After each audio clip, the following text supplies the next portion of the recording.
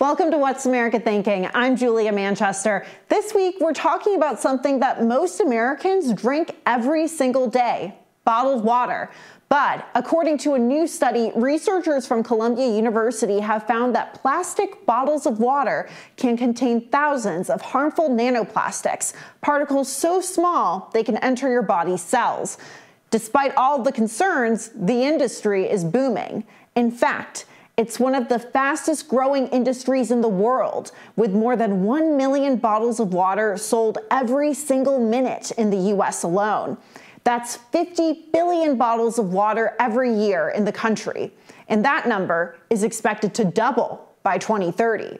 So, bottled or tap, we hit the streets to find out how you're getting your daily dose of H2O. I know personally at home, we spend a great deal of money on special filtration systems for even our tap water or anything else, because it's important to us that we get the good kind of water that you want to be putting in your bodies. If I'm here in the U.S., tap. It's cheaper.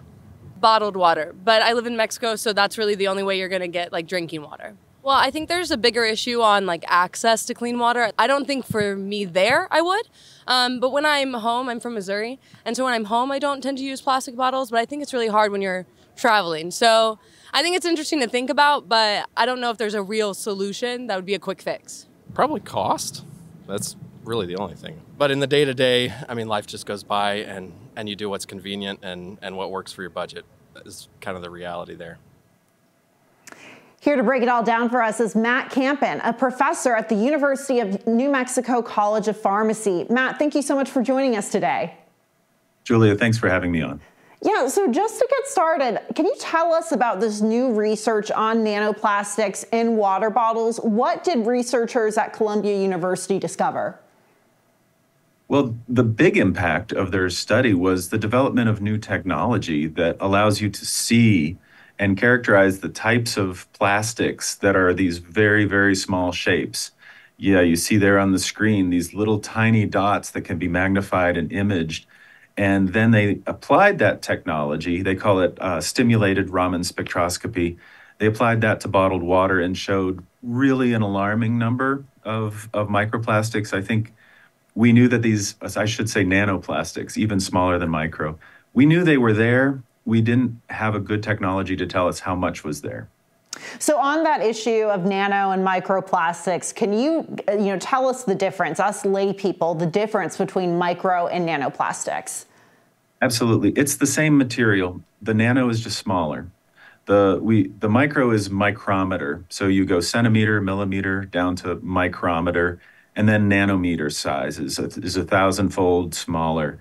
And ultimately, when you break down these little plastic products that we use all the time, as they degrade, they become smaller and smaller and smaller, but they never change. They don't become some other chemical. They just get smaller, and now they're everywhere.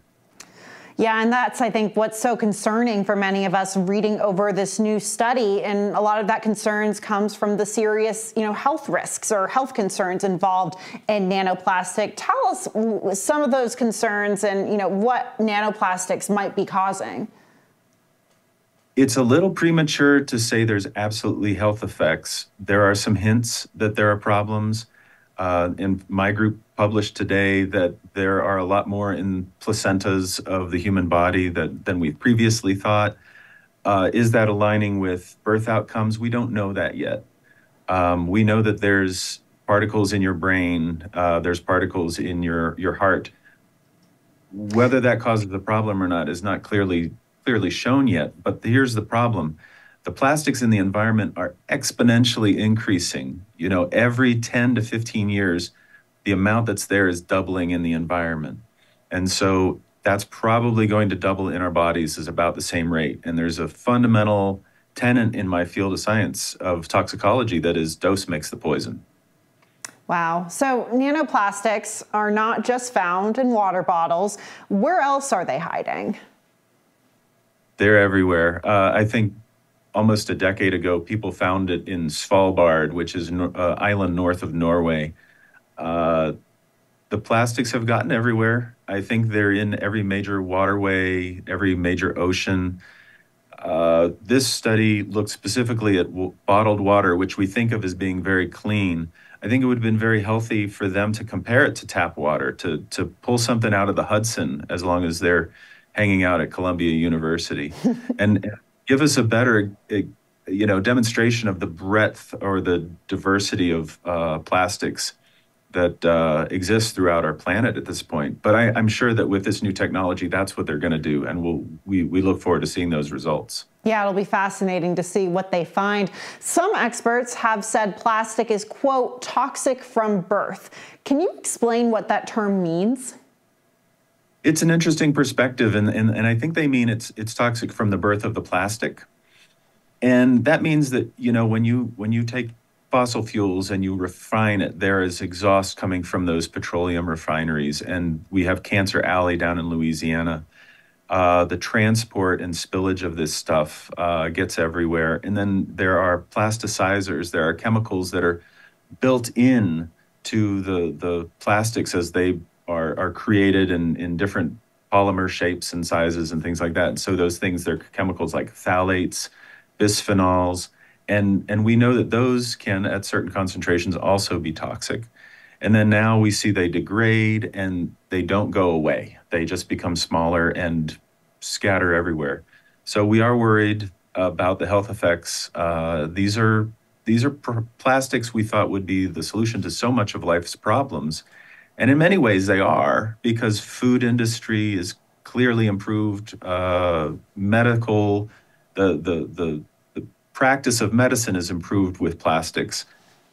But now we have a conundrum because we didn't anticipate this long-term problem.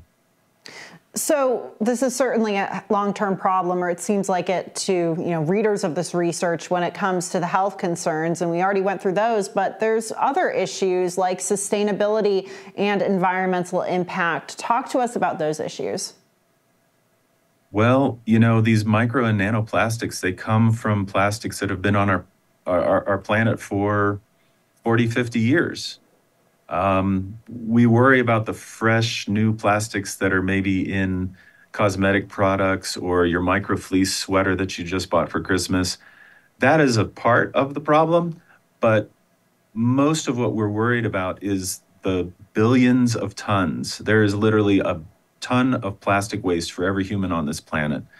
And as that degrades over the next decade, 20, 30, 40, 50 years, it's contributing steadily and in a worsening manner. So sustainability is absolutely the problem. And what are we going to do to replace these materials? We can't just abandon them all at once. We're going to have to find some practical way to transition to something that's either more biodegradable, more biocompatible, or just something that we can better recycle and reutilize so it doesn't build up like plastics are doing.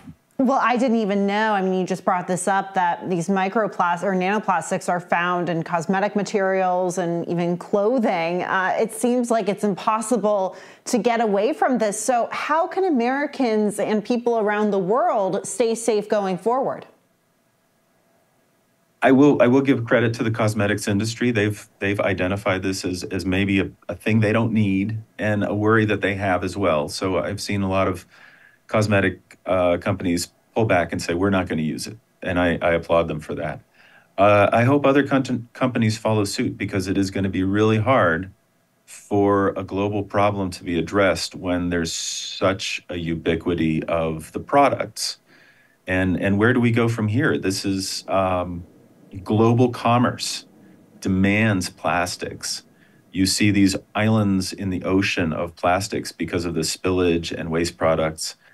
We need dramatic global cooperation, which is not something we've been good at lately.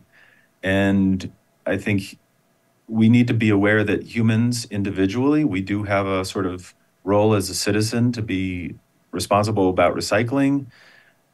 But at the end of the day, the infrastructure needs to exist to make that efficient and practical. And that might not be doable. So we need to come up with other solutions of what we can do with these plastics that doesn't just leave them rotting in the ground. And to bring this full circle, we started with drinking water. So how can Americans stay safe? Do they just avoid bottled water altogether, or as much as they can? I mean, you see, reusable water bottles, oftentimes made of metal. I mean, is that a good path forward? Yeah, I mean, and that comes back to that responsible citizen piece. If you want to be somebody who pays attention, does the right thing, absolutely get rid of the bottled water, use a reusable container. That's great. But there's a bigger picture, and it's not just water bottles that are contributing to these things. The stuff we ingest is going to be in our food. It's coming from agricultural products across the board. We get it from crops. We get it from probably the meats that we eat.